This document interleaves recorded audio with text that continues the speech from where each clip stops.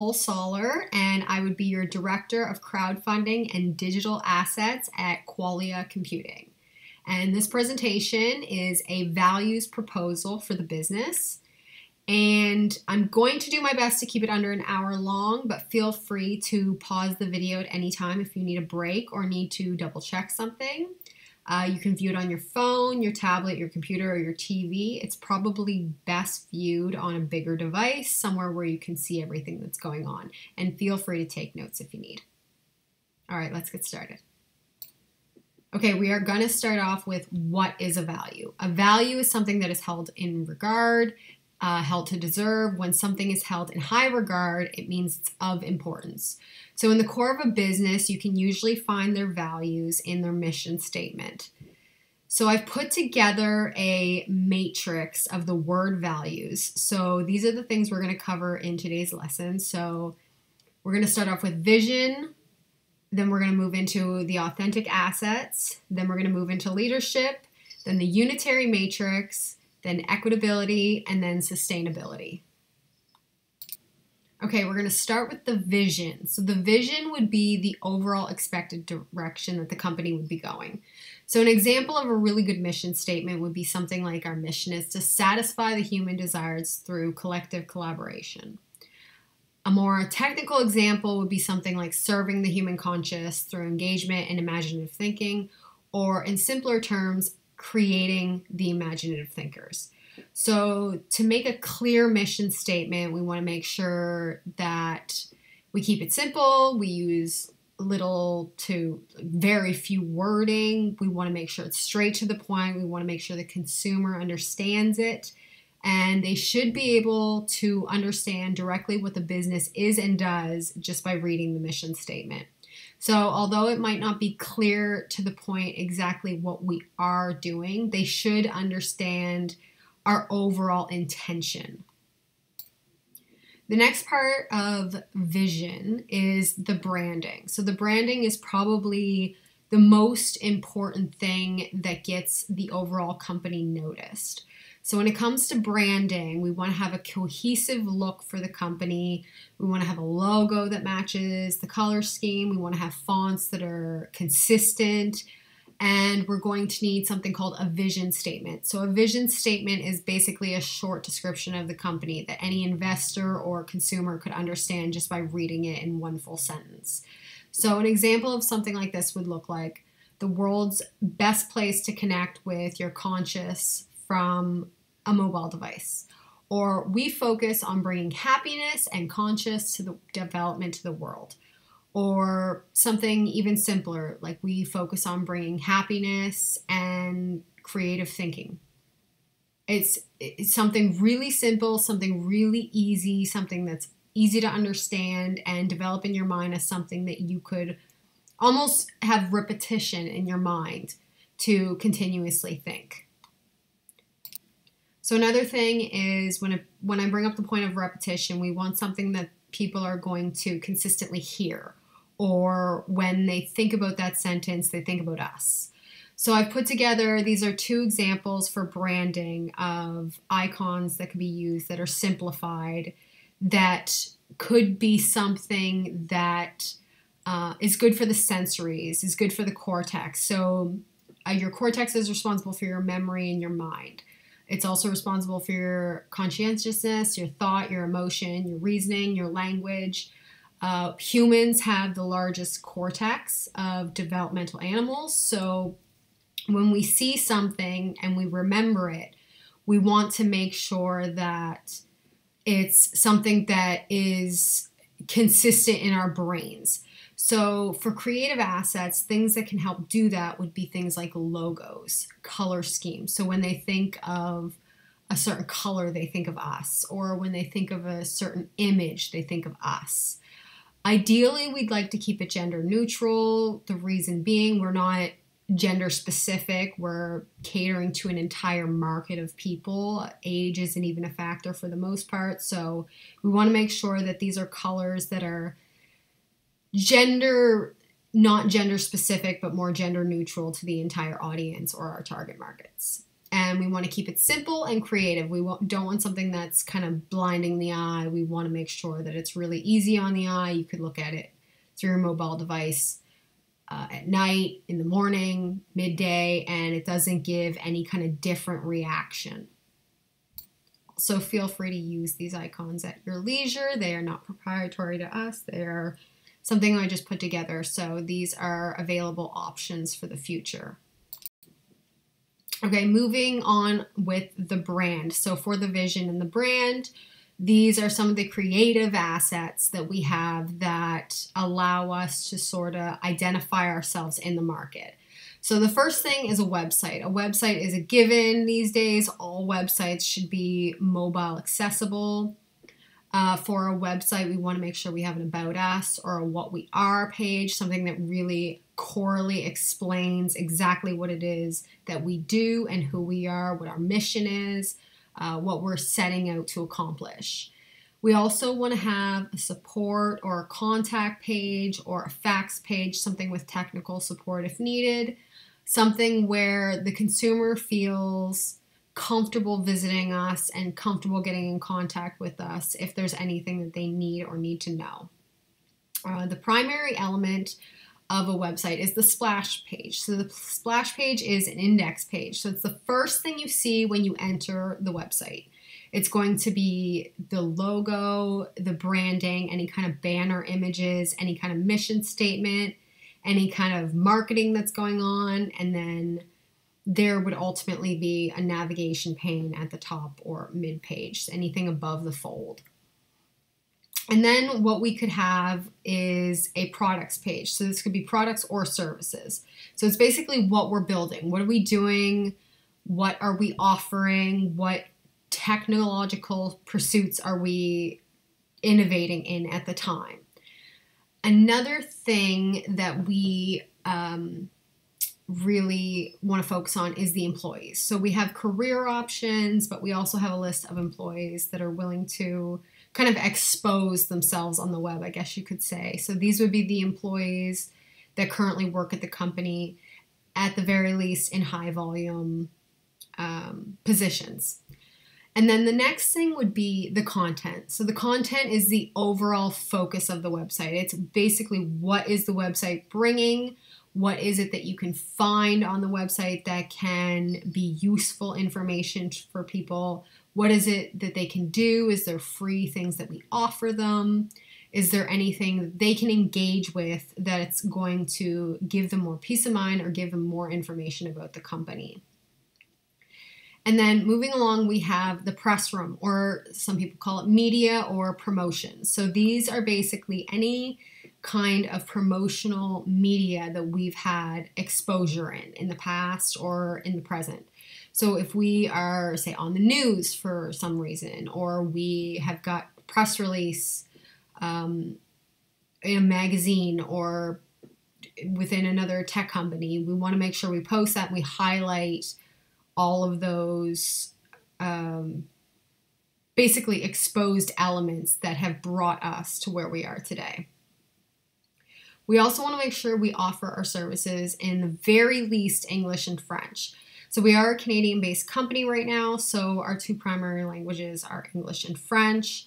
It could be moved to Spanish if we move more along the south into the States, but those are the two things. We want to show that we can diversify ourselves, so we want to show that we can offer services in both English and French.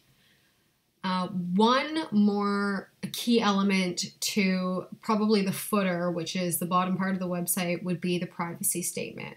We want to make sure that we do have a privacy statement, maybe a cookies agreement, something where we are letting users know that their information is protected on our site while visiting our site. That's a really important element. Almost 99% of websites tend to have them, so it's something we really need to make sure that we have.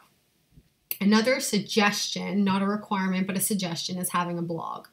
So most websites these days do have blogs, and the reason for that is blogs give you consistent updates on search engines.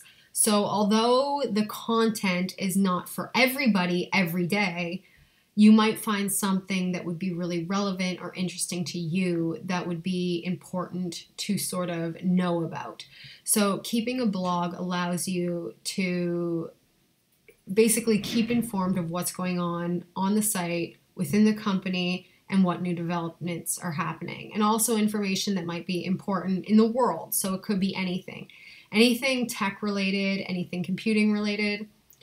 We would post that on the blog, and it allows us to stay relevant in search engines for consistently updating the site. We can attach the blog to the website so that it's still under the same domain name, and it gives them points of interest. So it gives them,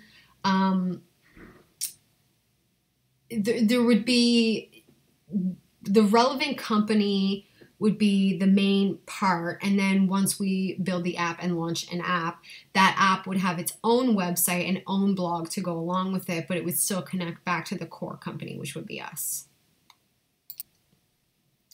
So moving along from the creative assets, now we're going to move into our authentic assets. So ideas are not proprietary, but implementing them is. That's a really important statement, because coming up with ideas is one thing, but actually implementing them into our overall system and market is a little bit more challenging. So what do we have that's proprietary versus what's common or standard? So you hear the term a lot, industry standard these days, especially around the technology world. So when it comes to industry standard, it's what's been made to be stable, what's been made to be common, what have we generally accepted as technology uses.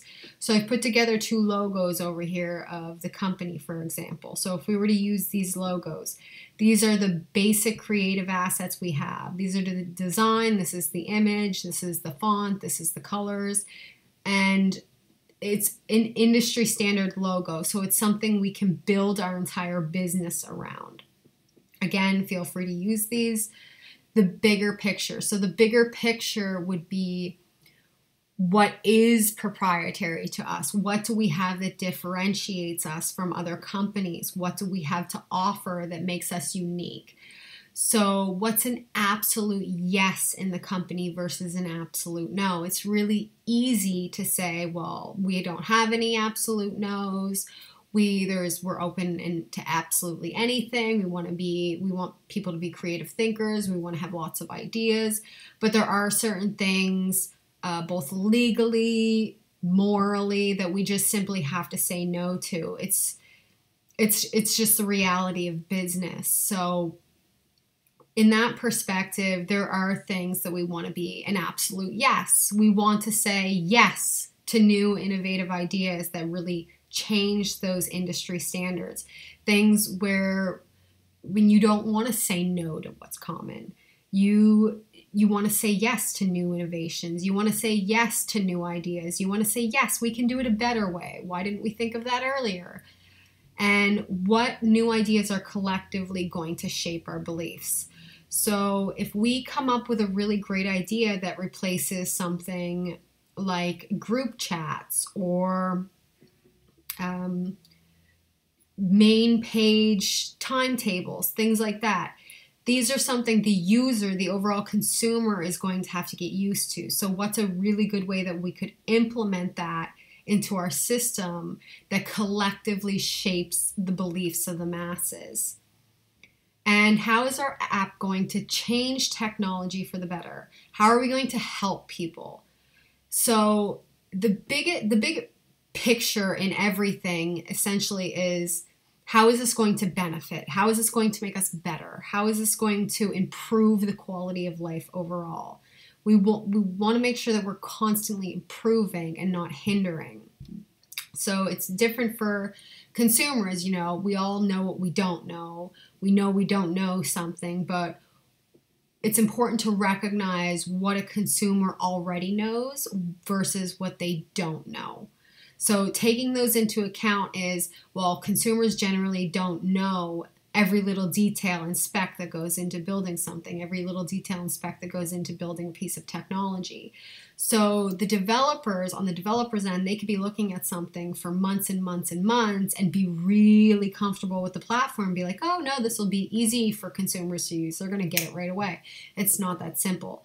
UI development comes with the ease of use, the ease of access. Consumers don't want to be clicking 10 different buttons to get something. They want to make sure it's simple, to the point, clear. They don't want to be digging for information. And we don't want to enforce that because we don't want them to get frustrated from using our app just looking for something, just because we want to keep them on longer. We want to make sure that it's easy and that they get it right away, they're finding the information they need, and if they realize that it's that easy, they're going to keep coming back. So another thing to keep in mind is legalities tend to pop up unexpectedly. So we could be named, our business name could be Qualia Computing, and then another company could come up called the Qualia Group. And there's not too much we can do about that. We can't really argue it because the businesses are two separate businesses.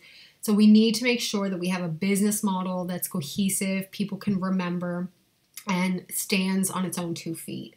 Essentially, we want to make sure that our brand is so well known that no matter what arises, we can overcome that hurdle. So a few of our digital assets would be proprietary solutions to technical innovations.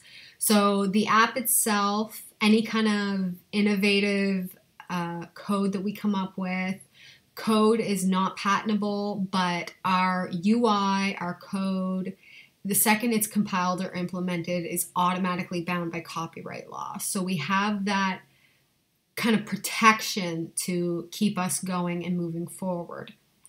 Digital assets could include social media accounts, images, videos, frameworks, text files, source files, apps, web pages, emails, etc. Anything the company holds information on is a digital asset. The branding online is also considered a digital asset. Another form of digital assetting is campaigns. So campaigns is a part of our marketing and advertising strategy. So campaigns, are a form of digital assets through marketing strategy. They can include videos, promotional images, advertisements, and media. So a campaign could look something like new discovery, whales generate electricity in the ocean, share your thoughts today, join for a free trial. That's a really simplistic way of advertising on something like a social media site and getting users encouraged to join the company or join the app. Digital assets, they tend to flow income and expenditure or hold and generate content to the consumer. So essentially what that means is digital assets would be generating us revenue. So when we post an advertisement, it's going to bring in new consumers, it's going to help generate us income, but it also continuously advertising allows us to keep and hold our current consumers by making sure it's like, hey, we're still here. If you think about us, come get on the app again. Let's remind you how awesome we are. That's really important to make sure that we hold the consumers that we already have for the long term while also still building new customers as much as we can. So another good example of a campaign would be, it's Black History Month. Share your thoughts and input and sign up today. So Black History Month is something that comes around every year. So it's something that we can sort of build upon year after year to keep those customers coming back. So I'm going to show you a few examples of what a campaign would look like on social media sites. So the rate of investment or the rate of return is based on the quality of the ad. So we could advertise on Facebook, for example, for so many dollars, get so many impressions, and nobody could click. So we're basically spending money for the impression, but we're not developing that consumer. So we want to make sure that our actual rate of investment is returning to us the value that we're putting in. Another way of doing it would be something like Instagram, where we could post digital images just promoting the company and suggesting in the description that you sign up today and here's the reason why. Another thing is consistently promoting the blog. The blog offers more opportunity for interest, so it offers new information. So constantly advertising just to get the name out there is really, really important.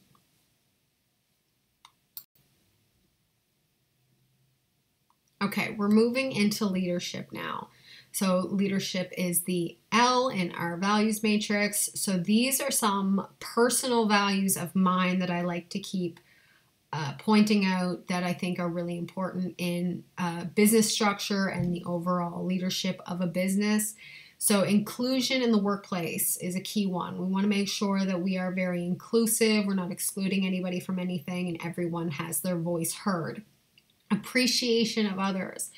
Being grateful for the work that everyone does and making sure that they know that their value as an employee is met.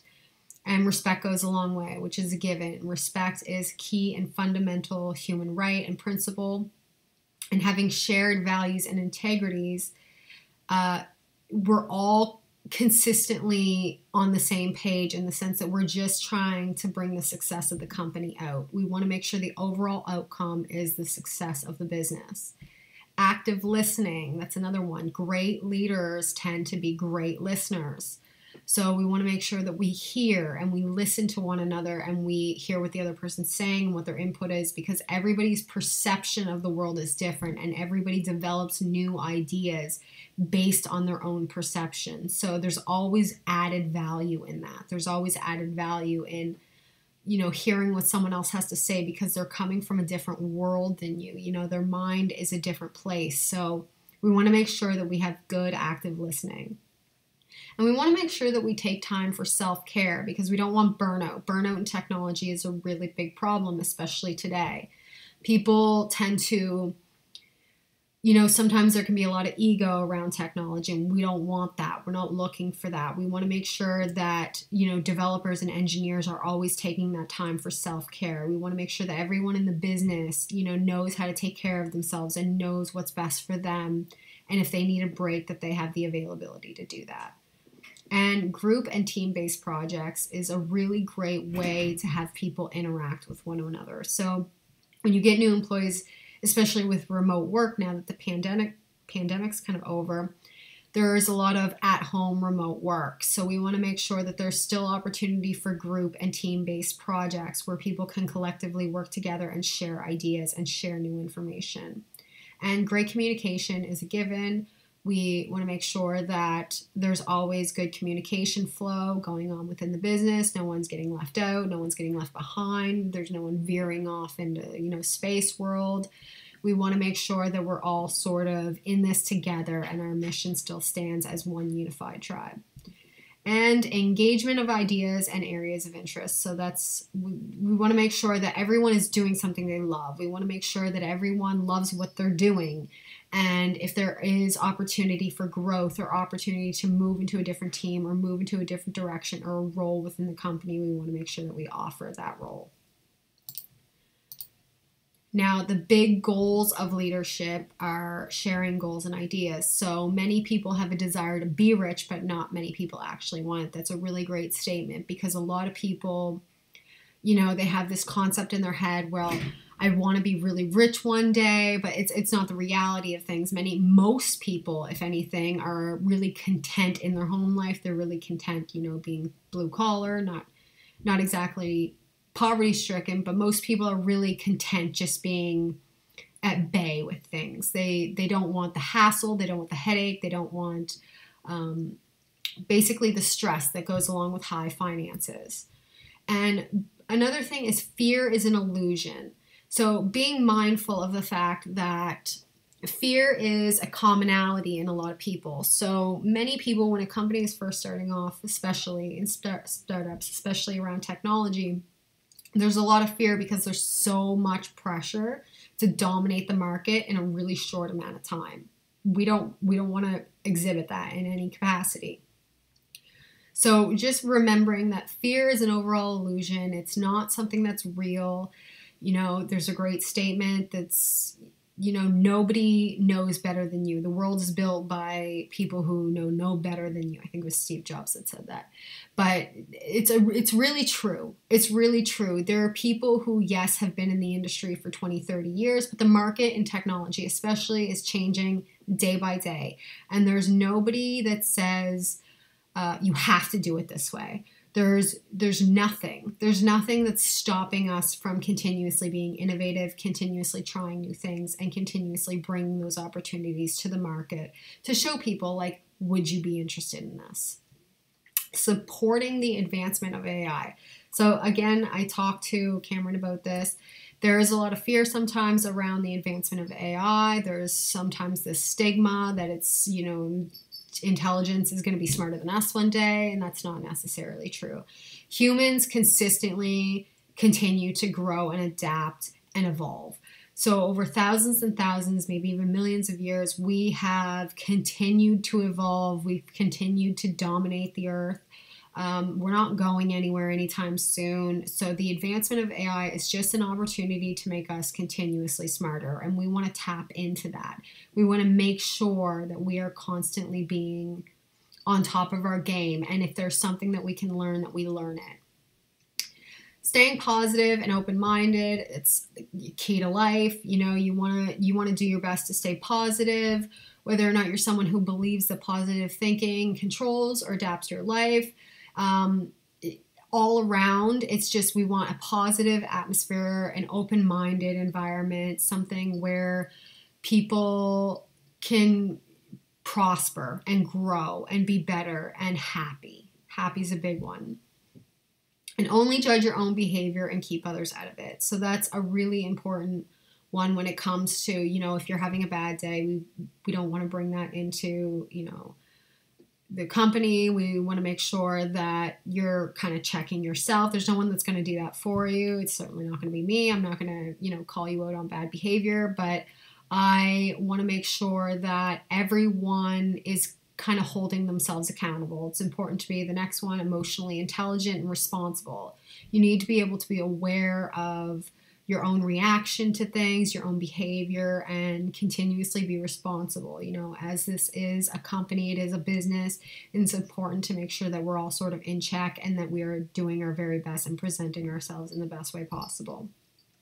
And vulnerability is a positive, not a negative. So this is a great one because, sometimes we get people who are very passive aggressive, and we don't want that at all. We want people who can be vulnerable, who can say, I don't know how to do this. I don't know what I'm doing. I'm really scared. I don't feel comfortable doing this. Is there something else I can do?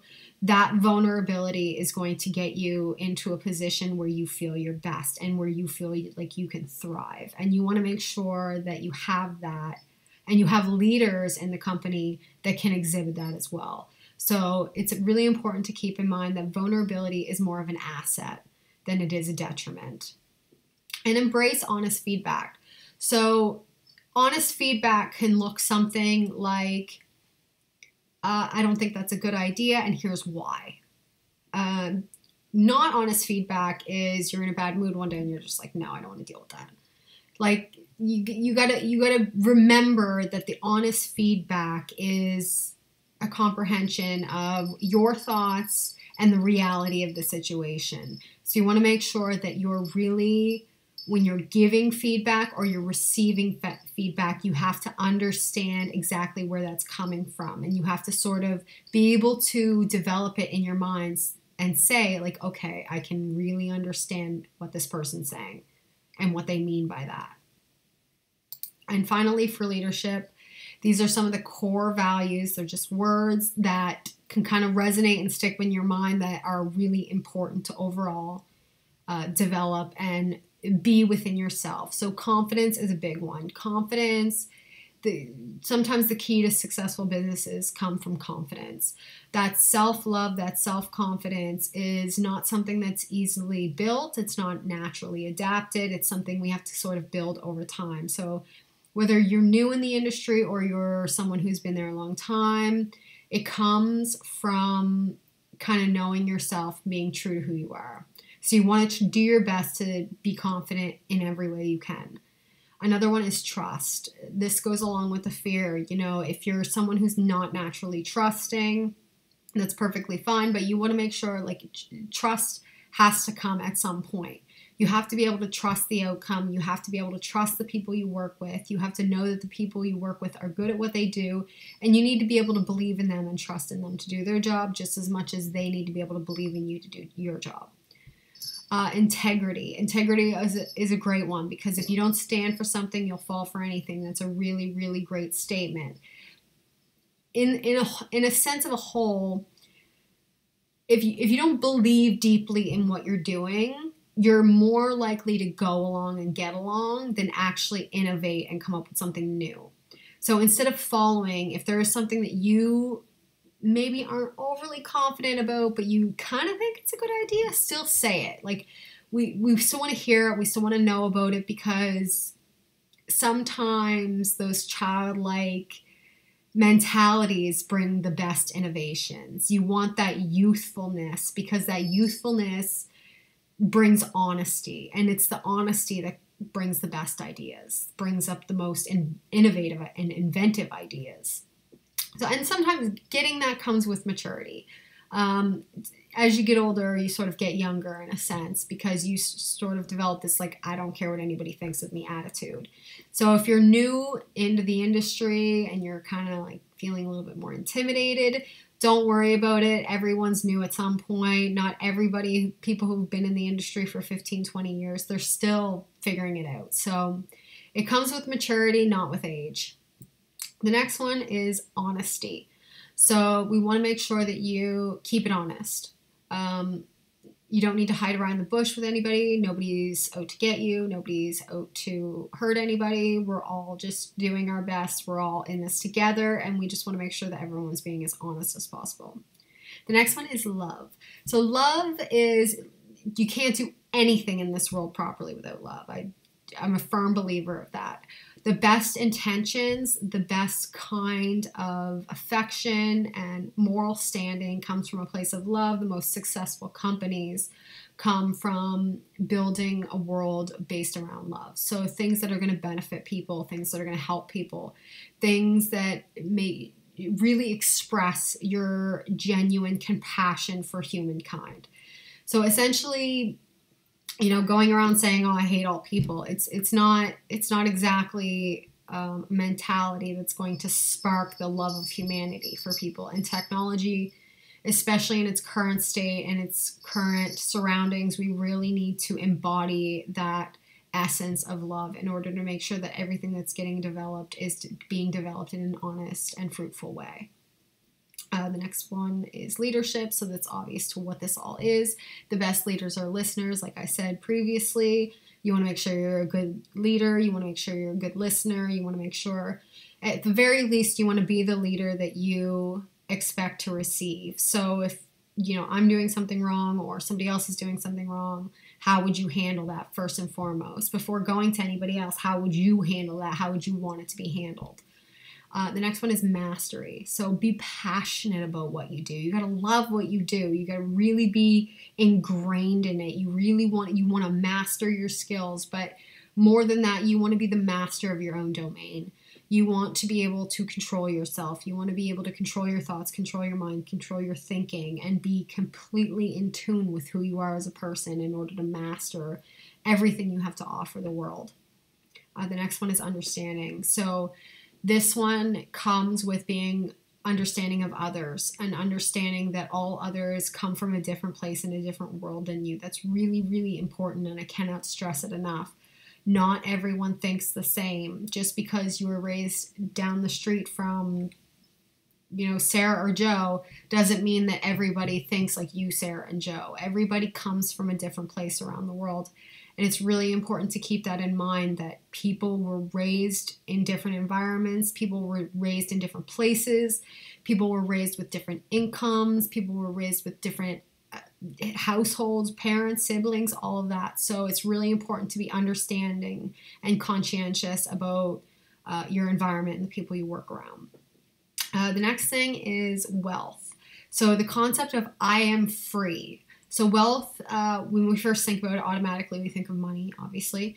And then we also think of intellect and intelligence, so knowledge. So wealth can come in the form of being rich, but it can also come in the form of being rich in life.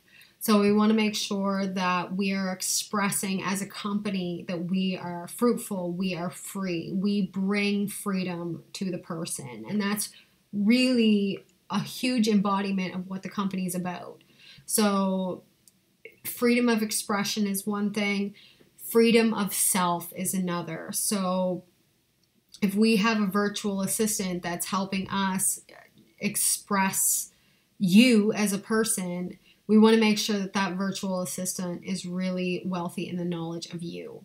So that's really important to kind of keep in mind, keep in the back of your head that the concept of I am free. This frees me.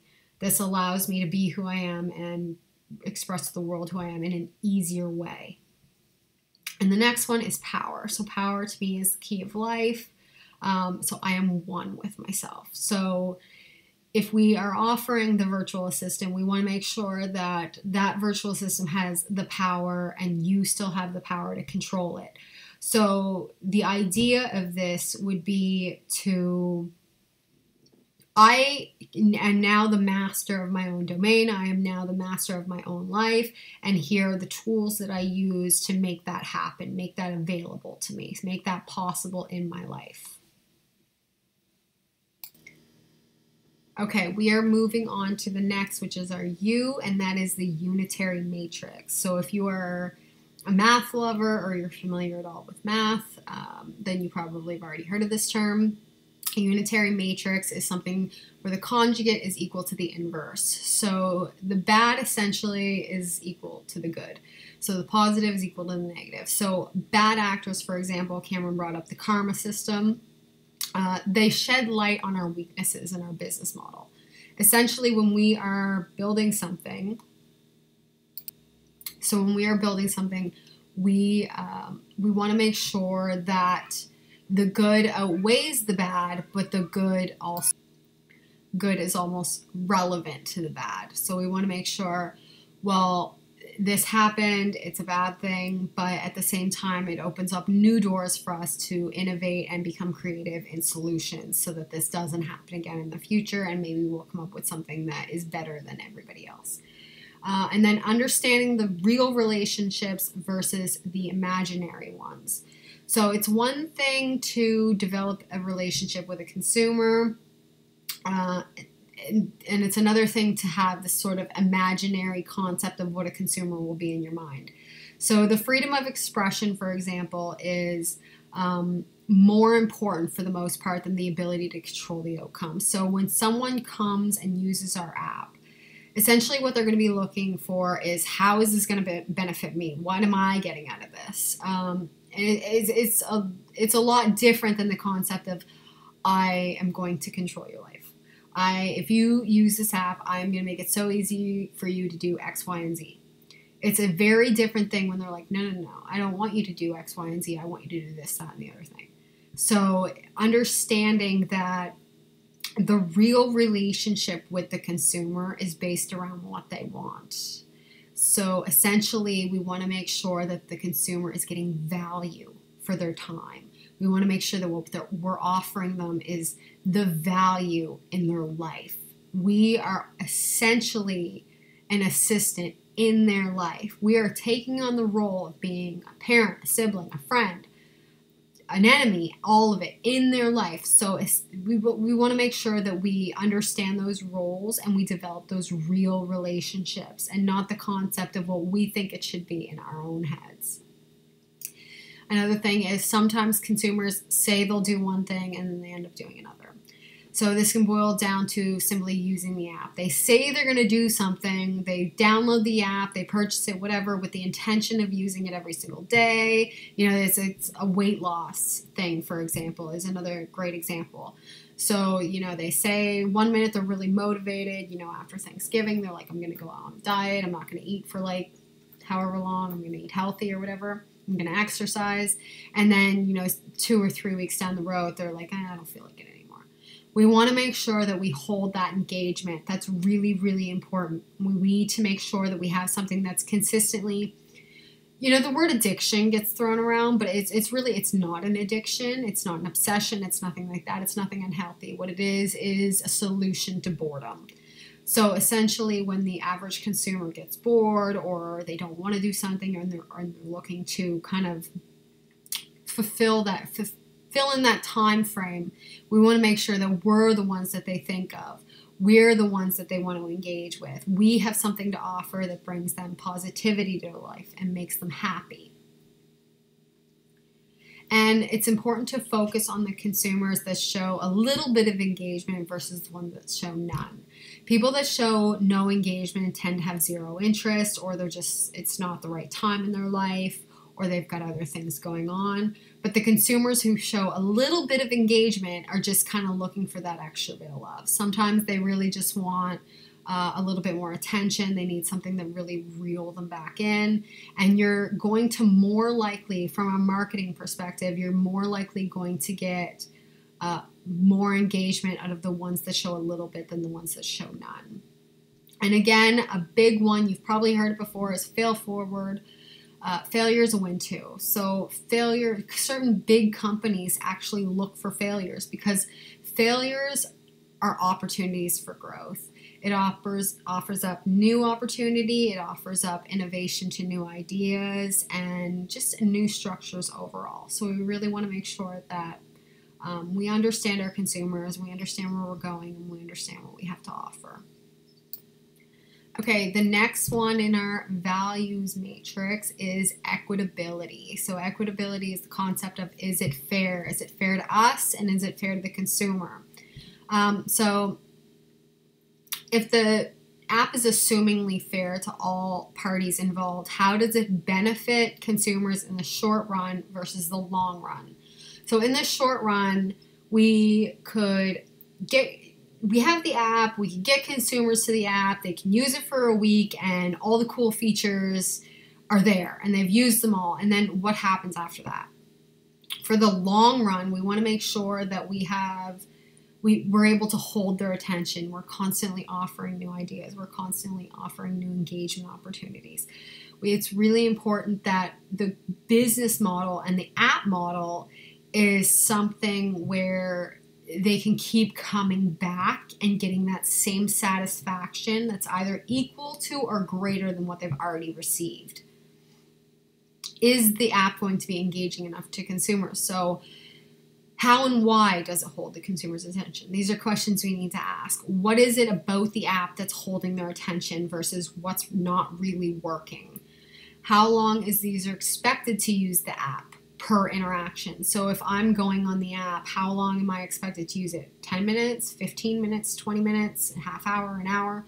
How long is my engagement going to be? If I need to use the app for an hour just to get one thing done, then I'm going to need to make that hour available in my life. If I only need 5 minutes, it's easier to get someone's attention for 5 minutes 6 times a day than it is to get their attention, once for 30 minutes. So the short run is almost the bigger picture win, but at the same time, we want to make sure that they're continuously coming back. So what is it that's going to hold their attention to make them want to come back? And can they use it during rest time and busy time? So I think this is one of the bigger benefits we have with ours, is that it's something that's available. It's offering new opportunities. It's offering new adventure. We want people to not feel so glued to their phone, but we want to be able to spark that interest in new available opportunities for adventure in their life. So if there's something that we can help them do better to spare that time being on their phone, we want to make sure that we're doing our best as an assistant to do that. And how often will they need the app? So wanting and needing are two different things. Wanting something is the concept of, this would be really cool to have right now. Needing it would be, I can't accomplish this task without this. So if you've got someone, there's the difference between someone who is older and someone who is younger. So if we're engaging with a 17-year-old and then a 56-year-old. So the 56-year-old is going to say, well, I need to visit my mom. She's in the hospital. Can you help me do that? Whereas the 17-year-old is going to be like, well, I want to hang out with my friends Friday night. How can I do that? My friends are now a priority versus my family is a priority. So the target audience is really going to need that assistance in what they find important. Okay, we're going to start getting into money just a little bit. So the next one for equitability is it free? Obviously, we know the app is probably not going to be free at this point. So there's something called the Netflix story. So what's the value of the input versus the output? So if you haven't heard before, Netflix, when they first, back in 2018, they were on the Apple App Store. And if you don't know this already, I'm about to let you know that Apple charges a really high rate for their developers in developing an app. So Netflix made $850 million that year, I think it was, and Apple ended up taking almost $250 million of it just in their app cost just for hosting it. So essentially they were making $700,000 a day, Apple was, for virtually doing nothing of Netflix's money. So what ended up happening was Netflix redirected their users from the App Store to the website so that they could get full commission. After that happened, the App Store ended up shutting down to the global market for any kind of streaming services, so that's actually not allowed anymore. So the input versus the output, and the concept of this entire thing is what are we giving versus what are we giving back? So if we end up hosting our app on the app stores, we have to be prepared to incur those fixed costs, okay? So our target price is based on the market, what there is a market for is around $7 to $20. So that's the medium average. So the low average is around $6.99 and under. And then the high average is around $20 to $50. So if we end up charging between $7 and $20 for the app, we would be in the target price range, which is great. Users spend an average of 3 hours deciding if they want to buy an app at a target price versus the low-cost apps takes around 15 minutes. So here's why this is a big deal. If the app is priced at $6.99, a user will actually spend 2 hours and 45 minutes less deciding if they want the app. So if we charge $7 versus $6.99, which is essentially the same thing, it's only a cent off, there is a 2 hour and 45 minute window between that decision. So if we do end up deciding on the lower end, we are more likely to capture those people within the first 15 minutes and get those customers over the ones that are going to take 2 or 3 hours to decide, and then they could eventually say no. So we want to make sure that we're capping on the market as much as we can. So it's a really important decision to decide how much is going to be charged for the app in its completion. And then for price ranges, the Apple Store costs around 15% of gross revenue on subscription models, and there's a one-time fee of 30%. So if we are an app that decides to charge monthly, Apple is going to take 15% of our revenues for every download. If it's a one-time fee where there's no additional charges, they're going to take 30% of our overall revenue. And then there is, just for hosting on the App Store in general, there's a $99 annual fee that's consistent every year. And I looked at Google Play, it's pretty much around the same prices. They were talking about lowering the price. I know there's a lot of stuff going on in America right now when it comes to the average app prices and what these companies are charging, but nothing's actually been done yet. But there is supposed to be a lowering of these fees sometime soon in the next year or so. And then if we were to offer our app for free and charge in-app fee, so basically the user can download the app for free, but then pay later for additional or extra sort of uses for certain things, that goes back to the 30% fee. So they don't charge the lower end of that, they charge the higher end. So that kind of sucks, but it is what it is. Those are the fees. Those would be the yearly fees. So it's important to sort of decide what we would end up being charged and what we would charge overall for the app in the long run. Okay, the next one is still equitability, and is it foreseeable? So a few things about the app that would be some great opportunities for investment is it a potential educational tool that could be used in schools? Is it something that we could, develop a presentation for, take it to the school board in any area, and see if they could use it within their schools to help students?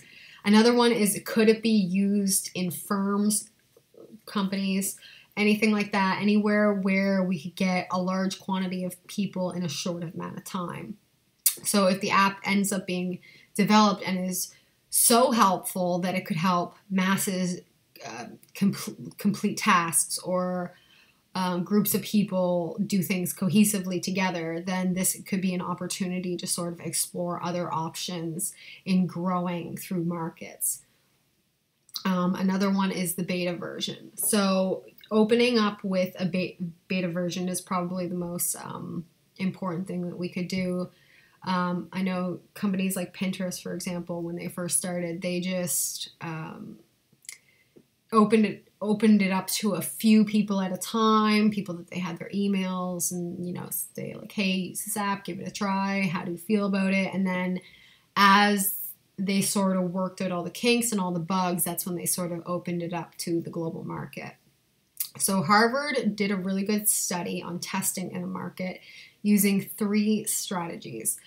When should a test be conducted? What can you learn from the test market? And how should you use the data pulled from the test market? So if we can follow these structures, we should be able to get a really good grasp on when we need to do testing, what we can learn from that testing, what our ultimate goals are, and what could we potentially do with the data gathered.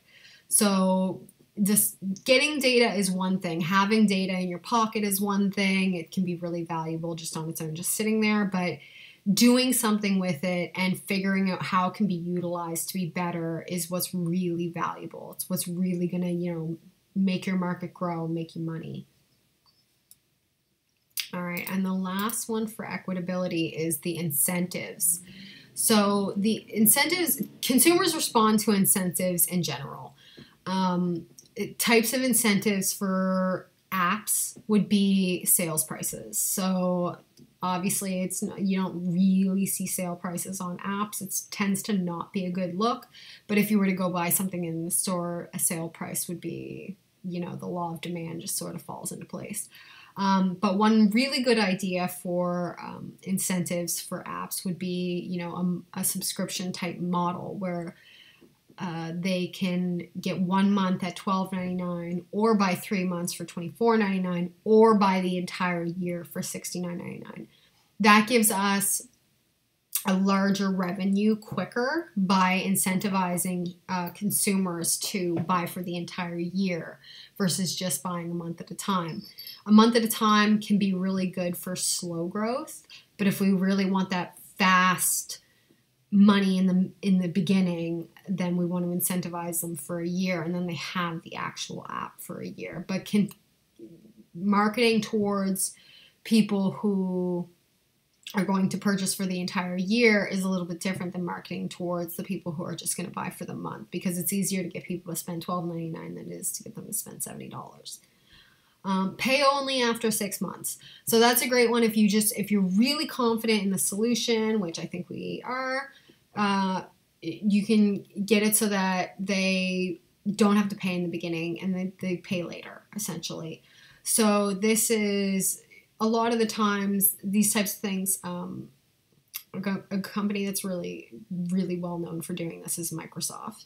So they incentivize consumers all the time for things like Xbox, any kind of gaming systems. They really just, they offer free things all the time. But then later on, it gets charged to your credit card and you don't even think about it. You don't even know about it. So that's a really good way to develop the consumer right off the bat, be confident in our product, make sure that we know that it's going to last, it's going to work, and then tell the customers like, hey, we're going to charge you later for it, don't even worry about it. Trial periods, that's another really good way to do things. It's kind of ties in with the first month free. So we offer a 30-day trial period. They get to use the product for 30 days, figure out whether or not they like it or not, figure out whether it's of value to them or not, and then move into a paid subscription after that. Knowing the target audience. So college students might not respond the same way as teens or adults. So we sort of talked about this a little bit earlier. Knowing the target audience is going to be based around the marketing and advertising of something. So for our digital assets, if we are going to,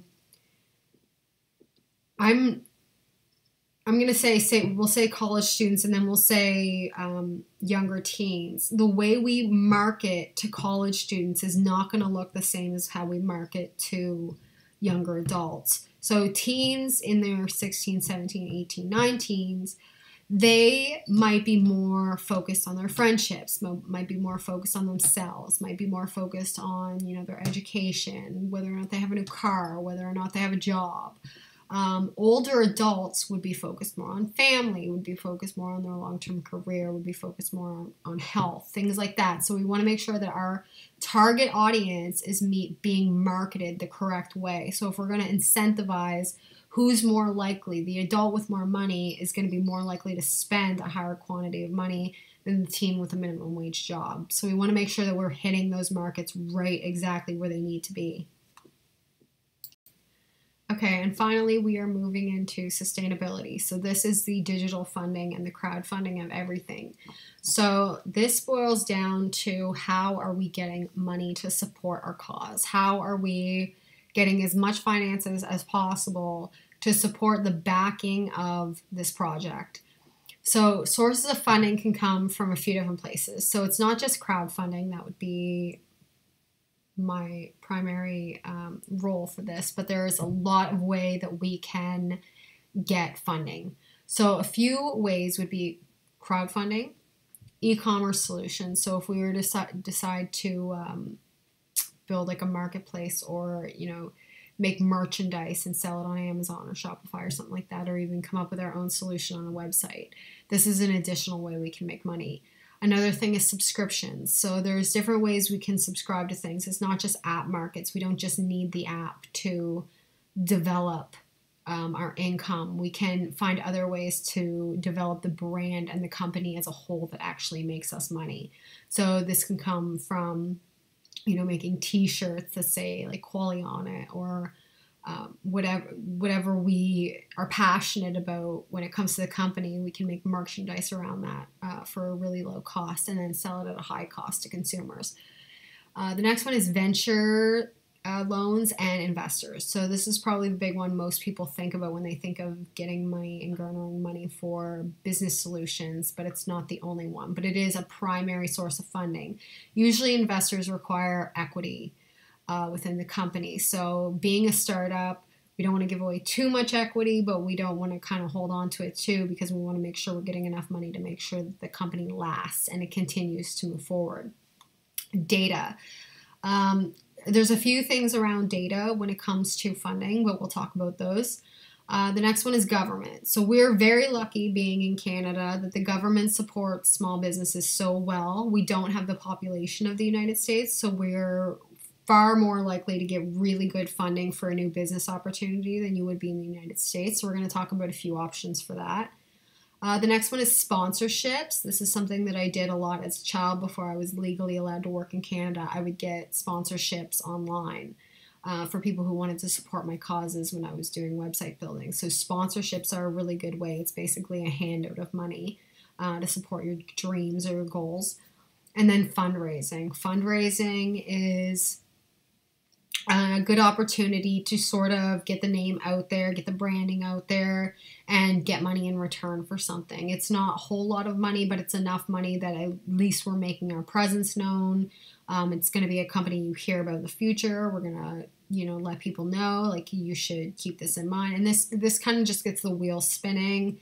Word of mouth is a really, really, really good way to market. It really is. As long as we've got the right branding in place, we've got the right energy in place, we can really get people hooked on the company early on because they believe in us, as long as we're clear on what we're doing. And that's a really good way to move forward in the industry in general. Okay, so we're going to start off with funding with crowdfunding. So there's a few sites out there that actually offer crowdfunding opportunities. You might have heard of some of them. So crowdfunding is about engagement with the client and potential customers. So it's not just the consumer themselves, it's potential clients and investors. So when it comes to crowdfunding, the sites that I think of first and foremost are things like Patreon. Patreon is basically a support system where you show off your talents, you show off what you're building. You kind of have to give the consumers a little bit of introspection on what it is you're building. You sort of let them know, like, you can do this through YouTube videos or posting ads, anything like that, just talking about your product, and then people will give you money. The next one will be Kickstarter. Pretty much everyone at this point has heard of Kickstarter. They've done a really good job with their reputation. It's basically a platform for people to give money that believe in the startup. So you could almost not even have begun your startup, and you could just tell them the concept and people will give you money for that. So it's basically a place where your idea alone could be enough, as long as it's presented properly. The next one is Indiegogo. So this one's kind of had an up and down reputation in the past. It's campaign-based crowdfunding. So you put out these campaigns and then you're kind of getting income flow as the campaigns are being produced. So anything could happen with that one. It's a little bit more risky. The next one is Circle Up. So this one is equity-based. You're basically offering equity of your company for income. Excuse me. So that's one option. It's not the best one, but it is an option. Worst comes to worst, if it's something we could do, if it's even offering 1% worth the equity for a certain amount, once the company has more value, it might be worth it in the long run, So, and moving along with business loans, if you're willing to take out business loans, then we could go to the Lending Club. So the Lending Club is an American-based company for loans. So the one good thing about getting an American loan is converted to Canada. Our dollar is really good right now versus America. So getting a loan in America, even at a low interest rate or high interest rate, our conversion rate still ends up being quite high. And then we have subscription-based funding. So this is an option should our marketing, if we end up developing a really good marketing strategy, or we have one in place that's really, really strong and consistent and seems to do well over time, for a long period of time, we can do subscription-based funding. So that would be something like OnlyFans. So OnlyFans is still pretty new. It's still sort of up in the air whether or not it's going to be the next big thing, but it is something where we could just have constant income and develop that consumer base for understanding what the company is and what the company does. The next one is Love Money. So if you've ever heard the term, Love Money is basically free money. So Love Money can come from anyone supporting the business and it's not taxable. So the money tends to be given as a gift. So it could come from friends and family, but I don't know about you, but my family is not going to be handing me out money for my ventures anytime soon. So other opportunities are patient capital. So this is money that gets given to you and it's repaid later when there's profit in the company. Another one is investors that are willing to invest if they're sure they're going to get a healthy return on their investment. So accounting would probably be better off helping with this, but if you know for sure that there's going to be, a predictable future, for sure that the profits are going to be there, the predictions are solid based on everything that goes on, then you're going to get that healthy return and investors are more likely to invest. Another one is an IOU. So it's basically like a shark loan. So someone would give you money and you say you pay it back later. So these are really light ways of potentially getting money, but with the right person, many of these actually do work better than expected. Another thing is handouts. So handouts would be if you were at a fundraiser or you were at a trade show. Trade shows are a really, really, really, really good way for tech startups to get known and to meet investors. So lobbying for financial causes. So say we have a cause, say, we want human consciousness to become a really, really good foundation for our cause, and we believe that we can mathematically predict human consciousness. We believe that we can turn it into a solution that could be used in schools and companies, and it's going to end up, we're going to go down in history for this. All of those grand things that if they work out would be great, and I totally believe in them. We can lobby for that. So we can take this to a trade show and basically lobby it and ask for handouts. Another thing is fundraising. So like we talked about earlier, doing fundraisers, anything, contests. Contests seems to really hit consumers really well. They seem to really be engaged with contests. Anything that offers incentives where they can win free things, essentially, will get them involved. And sponsorships, like we talked about earlier. Again, sponsorships there are companies online that we can apply for that offer sponsorships. There's scholarships and grants that allow companies to sort of, especially emerging companies, to get sponsorship, which is money you basically don't have to pay back at any point. It's a gift given to you. And another one is donations. So accepting donations on the website or accepting donations just by going around knocking on people's doors is always an option. It doesn't exactly drive a lot of money, but it drives enough where we could potentially complete a task or complete a goal. So the next one is data. So making a deal with the devil for data. So it works a little bit differently in Canada than it does in the United States. The United States have a lot of different laws around the personal selling of personal and private data. So in Canada, we're a little bit stricter with our rules around that. So we have something called PIPEDA, which is the Personal Information Protection and Electronics Document Act in Canada. So we fundamentally cannot sell data that's personal and risks the privacy of the consumer. So we can't just essentially put a consumer's well-being at risk. We can't just go around selling the data that we get with the app. So if we come up with, if we say we end up having 500 million users, we can't just go and sell their data. It's a sad reality, but it is what it is. But it is only within Canada. So moving to the United States, it's a little bit different. They have something called the FTC, which is the Federal Trade Commission. You might have already heard of that before. But they do allow the sale of private data as long as there's a few regulations around that, but essentially as long as the consumer agrees to it, which usually the 99% of people don't even read the terms of use. They just sort of sign it and move on, click forward. It tends to be like 10 pages long, so nobody really wants to read it. You do have the right to exchange data. One thing you can do within Canada and the United States is the results of data. So if you end up coming up with a new solution to something, say you use the data of 500 million people and you came up with a solution that proved that consciousness comes from space using molecular. I'm not like a science major, but you know what I'm saying. If you end up coming up with a solution around the results of the data, then you are able to collectively sell that information.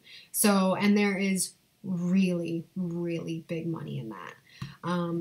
Most investors will invest in companies just solely based on the data that you are collecting. So there's a difference between sharing and selling data. It works the same way. You can't freely give out someone's data. You can't freely share data with other companies or just sell it for money. But the difference would be sharing data is kind of like exchange data. I give you this data, you give me that data. We can kind of cohesively get it to work, interlock between the two things, and we can potentially develop a new technological solution around that data. It's ideal, it sounds great in theory, but it works a little bit differently, again, between the two countries. So we're going to have to collectively, I guess, as a unit, figure out how we can sort of get around some and work around some of these restrictions so that we are complying with all laws, but we are also able to use the data in an effective way that's going to essentially make us money. And yeah, is the data profitable and is it revolutionary to other industries? So essentially, data is so valuable because it comes up with new innovations for humankind. It comes up with new understanding of the human, understanding of the person, understanding of the consumer. With the evolution of data, we've been able to realize, what collectively it is that people want, what it is they're drawn to, what it is, they see something, what makes them go to it, what makes them stick to it, what gets them hooked, what gets them to fall in love with it. And this is the bigger picture. This is the value of the data. So with what we're building, there's real potential in the usefulness of the data. And in the long run, we are more likely to be a more profitable and more valuable company as a result of that. So assuming we're collecting the data in a way that we can store it and then use it later on in a way that continues to allow us to innovate and create new technology, then we are on the right path. All right. We are at government. So this is probably our best option when it comes to getting a lot of money quickly. So the government in Canada, because our population is a little bit lower, well, a lot lower than the United States, we tend to be very accessible to income for small businesses, startup businesses, technology businesses, things like that. So a few opportunities to get money from the government look something like loans, grants, and subsidies. So we have, there's a labor and a wage subsidy. So essentially the government pays for the labor and the wage, or at least a percentage of it, for any kind of company that's a startup. The other one is business loans. So if you've ever heard of it, there's a company called BDC, and they work with the Canadian government on providing capitalistic, like venture loans to new companies starting up. Other ones are business grants. So business grants are money you do not have to pay back. So essentially, you are given money just for being a startup in Canada, just for being a company in Canada. It's kind of like a thank you for helping our country progress. The next one is capital investments. So these are equity lines. So essentially, we would get a venture capitalist, someone within BDC, for example, to invest in the company. They give us a certain amount of money for a certain percentage of the equity. Another benefit is tax credits. So we have a really, really great tax policy in Canada for businesses. We offer a lot of tax benefits when it comes tax time that give you a lot of your money back that you had paid in throughout the year. And then the next one is Canada Small Business Financing Program. So essentially what this would be is they finance the company, or at least a percentage of it. So we sign up for the program and we get a certain amount, maybe monthly or yearly, that helps finance the overall consistency of the company. And then there's a few subsidies for hiring students. So particularly women in STEM, that's me. And then you would get something like anywhere between $5,000 and $15,000 towards the company just for hiring someone like me. Okay, and then next we have investors. So investors are people who give money to the company for usually equity in the business or other deals like royalties or licensing deals. So types of investors include business incubators. So these are accelerators that help build the business when the business needs money. So they kind of come in, the business say is failing for some reason, and they give you money to help kind of bring it back up to where it was before. The next one is serial entrepreneurs. These are the ones that are the crazy people that just go and invest in everything, and they're just obsessed with, businesses and making money because they want like that 7 flows of income or whatever it is. And you just, you basically sell them the business. You tell them why they should invest. They're going to get their money back in XYZ amount of years or XYZ amount of months, and they put in their interest. So it might be a really low percentage of equity, it might be a royalty, it might be anything around those lines.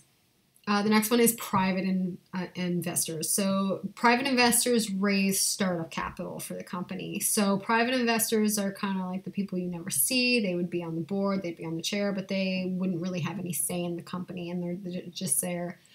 They show interest in the company, and they have probably experience around building businesses from scratch, so they'll be able to go and network with other investors that they've worked with in the past, and they would help raise capital for the company initially. So it's almost like a really good friend. And then you have angel investors. Angel investors just give you money. They invest in the company, but they expect nothing in return. So these are, everyone sort of hopes and prays for an angel investor, right? Someone that just sort of walks in and believes in the company and decides to invest with the no expectation of getting their money back. They just believe in the company and they want it to succeed. Okay, so other ways of making money. So these are 2 shirts I put together as merchandise opportunities. So these are digital ways that we could make money that don't require losing any equity in the business or don't require offering anything up. So there's opportunity to hire internships, and summer students and co-ops. So hiring students is really beneficial because they tend to require a low pay for a high job rate. So essentially, internships and summer students and co-op students, they're working as a placement towards their degree. So they're willing to take less money just because they want to get the job to cover their degree requirements. So there's a lot of, first and foremost, there's a lot of grants and bursaries around just hiring them in general for that reason from the government, but then also they're willing to take less pay. So in the long run, that saves us a lot of money just overall. Another one is when the company becomes a little bit more profitable, you can sell shares in the company for low stakes, which just in general would make us money and make us more valuable overall. Another opportunity is to taking the investments and putting them in stocks and cryptocurrency. So it's a high risk. Right now, cryptocurrency, for example, has a high volatility rate. So it's a little bit risky. We could put, $100,000 into the cryptocurrency market, whether it be Bitcoin, Stellar, Litecoin, any of those, and it could fall, but it could also jump and we could double our money. So it's really about whether or not we're willing to take that risk in general. And in the long run, it might pay off, but it's something that right now, it's not like the market's changing every 24 hours in a massive extent. So we'd basically be putting our money there and holding it. The next one is social media. So social media, you can make really, really good money off social media as long as you have the right audience. So in my past, I've made, one YouTube video with 500,000 views, brings in like $800 to $1,000 a month for 6 months. So essentially, if we could develop, which is something like I would take responsibility for, we would develop a YouTube channel that, promotes these videos regularly, whether it be weekly or monthly, in regards to the company or the app or any other venture that we decide to take technological wise. We could develop a consumer base and a subscription model around consumers in that way that could, where we could post ads and get in with partners that help us make some additional money. So, and it's always good for exposure, right? And then the online store, the e-commerce market. So retail is not obviously, it's not our primary focus. Our primary focus is around, technology and everything like that. But Retail, just the exposure of just creating merchandise and having people buy it. Right, we would obviously need a reason for them to buy it. So we would want to develop some sort of marketing where it's appealing to the eye. It could have funny quotes. It could have, sayings from famous people, anything like that, and just develop some sort of merch. You see up there, I've put together just some t-shirts with the Qualia computing, something like that would look like. It's just a base logo. There's no specification around it, but it's just something just to get the idea flowing in your head, just if it's something you might be interested in. And then the last one is bank loans. Bank loans is nobody's favorite ones. It's the one, it tends to be high interest. We don't want to have to pay back. We don't want to have to go in debt. That's obviously the unappealing factor of it, is you don't want to build debt on the company before it's even profitable. So, but it is an option if we are really strapped for cash for something. Here's a few of the costs that would be required when it comes to the overall pursuits of this. So I've gone past the hour mark here, so I'm just getting closer to finishing up. So we're just going to cover this quickly. So here are some of the costs that we would be looking to endure in the future. So trade shows, for example, tend to cost money. Putting together a really good trade show, even though you get the opportunity to meet investors and marketers and anybody willing that could be beneficial to the company, trade shows are a really good place for that. But it's lobbying with expense, essentially. So we would have to put away costs for that. Travel costs, I don't know where everybody in the company lives, but we all live technically away from each other. So there could be travel costs for whether or not be seeing people, but also if we were to, travel to the States for a trade show or travel somewhere around the world for a trade show, all of these things cost money. So we put aside a cost for travel costs. The next one is digital marketing and acquisition costs. So essentially, acquisition costs would be getting the customer, how much is it going to cost to get that customer, and how long are they going to engage with us for? So if the customer is really valuable, it might be worth it to spend, $3 to $5 getting them versus, 30 cents just for the impression. So in the beginning, new companies tend to spend around 12% on their marketing fees. So that's quite a high number. We want to keep it down within the lower 7%, 5% range. But in the beginning, where it is a startup more or less, we want to make sure that we are really building that consumer base and we're really getting solid, strong consumers that are going to be lasting with us. We essentially want that loyalty. We want to develop that loyalty with our consumers where they go around telling all their friends to use us because we're the best and no one's going to beat us. And we're in it for the long run, right? So it's worth it to engage and invest that money into acquisition costs for the long run. The next one is fixed costs, like labor costs, app store costs, any kind of reoccurring cost that's going to happen continuously. Those are all going to have to be accounted for. Trial and error, version testing, and quality assurance. So this would all come just not only with the beta versions, but with any kind of additional testing. All of this is going to cost something that's called implicit cost. So this is time spent on doing things. So we're all going to be in the beginning, more or less, investing our time for the company. It's not all going to be the same as when the company is really successful and the company is sort of flowing on its own and it doesn't really need as much attention anymore. It doesn't need as much babying. Then those implicit costs go down. But for now, essentially, it's a lot of hands-on, a lot of hard work, a lot of putting in the time and effort, a lot of trial and error, testing, version controls, and making sure the quality is just right. So all of that comes at a cost.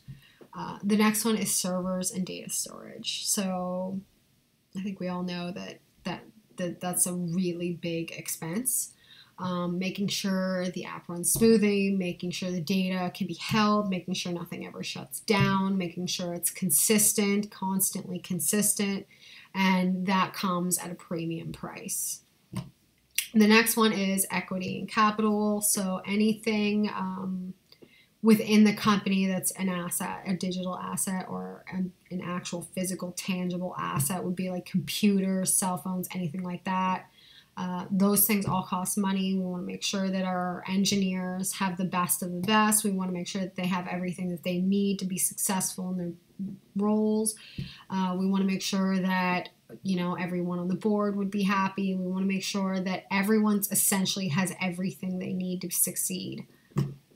And then unexpected costs. So new technology, for example. So say it could be anything from like a WordPress theme to an entirely new metal for something we're building. It could be anything. Unexpected costs come, as they say, unexpectedly. So it's important to have money set aside at the very least for anything that might show up. And then the last one is merchandise. So costs would be, if we did decide to go the route of developing merchandise for the company, getting those materials and getting those things made and essentially initially would cost money. So we're going to need to put away costs for that.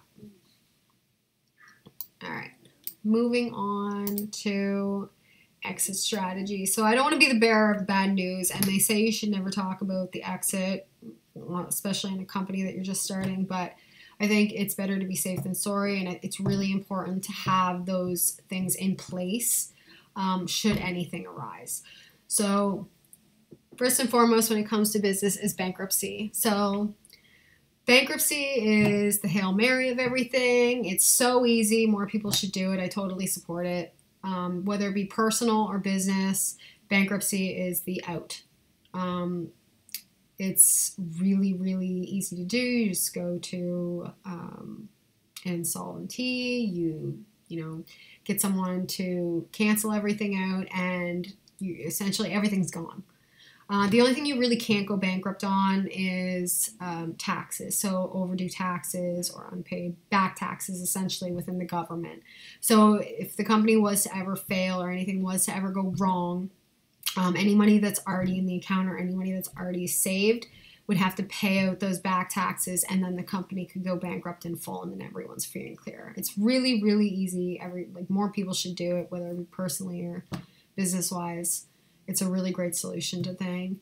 Bank liens are basically collateral for debt. So like a car, if we ended up getting a loan and someone, you know, in the company decided to put their house on the line for that or put their car on the line for that, if the debt isn't repaid, basically it could be seized. So it's important to be accountable for that. This is more financing and accounting stuff, but I think it's really good that we all sort of understand our place in there and understand everything that's going on within the company and what would need to happen for this type of thing, if anything, especially if we all develop equity in the company. We should all understand where the company's finances are at and understand overall what it would look like. And then defaulting on the loan, whether it be secured debt or an unsecured debt, defaulting would just put everything to collections, and then if we were to go bankrupt, the bankruptcy would handle all of the collections. So essentially, even if it was in collections, it would affect the credit, but it would still be washed away. And then the next one is never raise the price on consumers to get out of debt. This is a really, really big one. You see that happening a lot when companies are struggling. They'll raise the price on a product, and then consumers just get pushed more away. They don't actually get drawn more to the product because it went up in price. You know, it's the law of supply and demand. Something goes down in price, the consumer's going to want to buy more of it. So we don't want to lose the customers we already have, even if the company is going down. We want to make sure that we're passionate and in love with the company and the brand as much as possible. That we don't give up on it, right? We believe in it all the way through. We go the whole way with it. I don't want to ever have to give up on something that I'm passionate about or that I believe in, and I don't think anybody within the company would feel that way either. So it's really important that we just, you know, stick to our guns, stick to our plan, keep moving forward and believe in it enough, and we don't want to lose the customers that we do develop, because the company could always bounce back. You know, you always hear about these successful companies bouncing back, and that is always the goal. So if things ever do go awry, these are our outs, but essentially we want to believe in the company enough that we stick it out and we keep moving forward. But in the event something ever was to happen, we could just wash our hands of it. It's not that big of a deal. All right, so we're finishing up here. taken a lot of your time today, and I'm really, really grateful for that. So we're just going to finish up with some of the good parts. So that is the money that's freely available to us. So these are some Canadian government and business grants. I'm not going to read through all of these, but I've put together a little piece at the end. But these are all things the company currently, we are eligible for right now. There's tons of them, tons of them. These are all Canadian based. They're all Canadian wide. I think there's one that's just Western Canada only. So that would be everyone that's over in Victoria, over in BC there. You'd be eligible for those. But essentially, these are all Canada-wide, technology or otherwise, startup grants, business loans, anything available to us right now that we could get funding in. So here is a consolidated piece of all of that. So if you look at the numbers here, we're looking at millions, essentially, just 10 million in R&D projects. And there's one grant for $150K for the proof of concept, but then if we have the prototype, which we will with the app, it goes up to $1 million. Interactive software, which is what we would be, that's 1.5 million. That's a grant for that. There's $1 million in business loans, so that would come at a premium, so we would have to pay interest. There is $75,000 just in grants alone. So that's money we don't have to pay back. It's just given to us. There's $1 million in diversity funds. So the more people that end up being hired in the long run of a diverse background, we get $1 million for that. $7,500 in internships. So I talked about this a little bit earlier when it comes to hiring students for internships, because it goes towards their degree. So they're more concerned about that than the actual money that they make. We actually get money for just hiring them for internships. So that's basically they're paying their own salary. So we basically get employees for free. The next one is $25K in innovation and academic partnerships. So what ends up happening is universities end up working with the government towards funding new innovation startups. So we would get money from the government through we would get money from the government that comes from universities, essentially, just for being an innovative startup company. And then there's 5 to 10 million for technology startups. So obviously, this is a really good one for us. This is a really good chunk of change for us.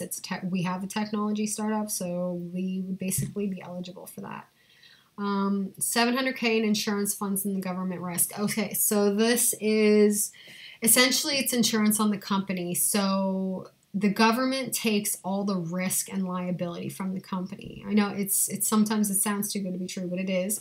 And we are basically scot-free, and they give us insurance money, essentially. So we can have insurance on everything, and the government takes all the risk and liability towards that. The next one is $500K for commercializing technology. So we are, after looking at the qualifications for that, we are a commercialized technology company, so we would get that $500K.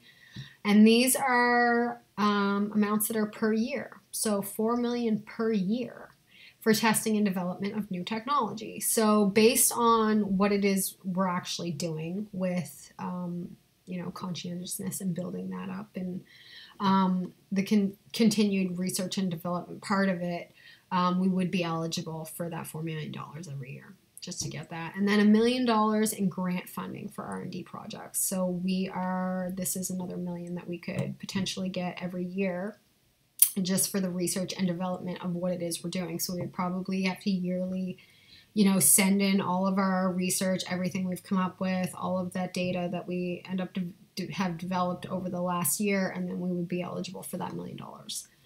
And then job grants. So this is for additional skills training. So 50% to 100% of a person's wage just for skills training. So if any of us wanted to travel somewhere and, increase our skills and, whatever technology, business, engineering, anything like that, basically all of that training costs would be covered.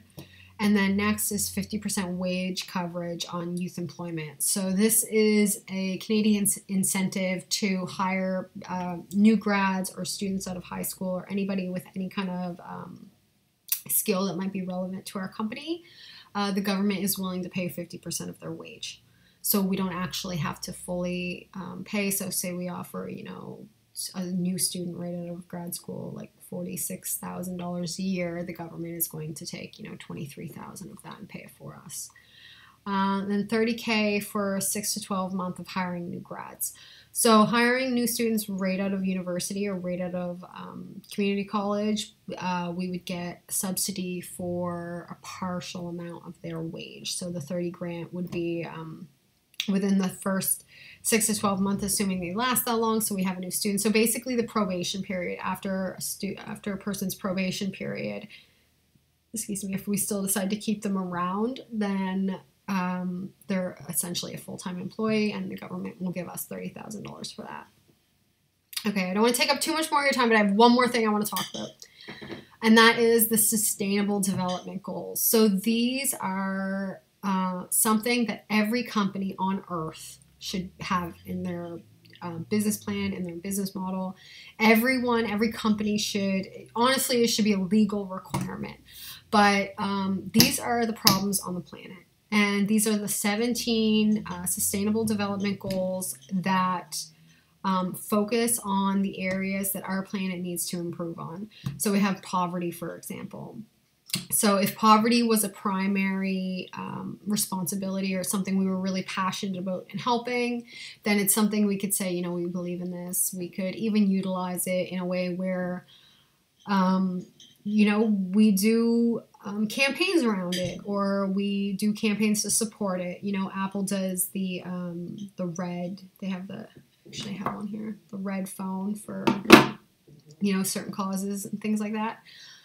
Zero hunger, good health and well-being, quality education, gender equality, clean water and sanitation, affordable and clean energy, decent work and economic growth, industry, innovation, and infrastructure, reduced inequalities, sustainable cities and communities, responsible consumption and production, climate action, life below water, life on land, peace, justice, and strong institutions, and partnership for, I won't be able to see that, but, and one thing that I wish was on here that I think should be on here, but it's not, is human trafficking. I think human trafficking is also an issue around the world, whether it be child labor or, you know, sex work or anything like that. That tends to be an issue that goes along in a lot of countries around the world. So I think it should be on the 17 and make it 18 goals, but it's not right now. But anyway, we should figure out a sustainable development goal that we believe in, that we can cohesively agree on, and even just as a starting point to say, like, we have developed this together, and this is how we work together, and this is what we believe in our business model, and this is something we could present to people just to sort of get them all, I think, on board. I think it's every company's responsibility to take on at least one of these within the corporation. In general, it's just the right thing to do. It's just something I believe in. Universities are kind of getting on board now, teaching students about the importance of these when it comes to working in companies, just to try to encourage new developments in companies. So when new students graduate, they go into the company, you know, knowing this, and they sort of bring that knowledge into the company and kind of get companies on board with this. This is collectively around the entire world. Every country in the world collectively has these issues as one. Like climate action, we all know we need to take care of the planet. We all know that that's the most urgent issue right now to deal with. We all know that poverty is an issue around the world. And we have a responsibility, a human responsibility, especially eventually being a company with a lot of money. We have a responsibility to kind of consider these actions, consider these problems, and not make light of them, and find some sort of solution or way that we can help within the business. Whether it be, you know, making t-shirts that promote the knowledge of these sustainable development goals. It's a way we can make money based off the problems, you know, but we're still helping in our own right. So I just think there's a lot of opportunity there. I want to bring those to everyone's attention. I think it's important, and it's really worth knowing about. So if you haven't heard about them, I encourage you to strongly look them up. And yeah, that is all for my presentation. So parting is such sweet sorrow. I bid you adieu. This is a line from Shakespeare's Romeo and Juliet. Adieu is a French word meaning goodbye. So thank you for watching my video today. That is the conclusion of the values proposal, and I look forward to working with you in the future. Bye.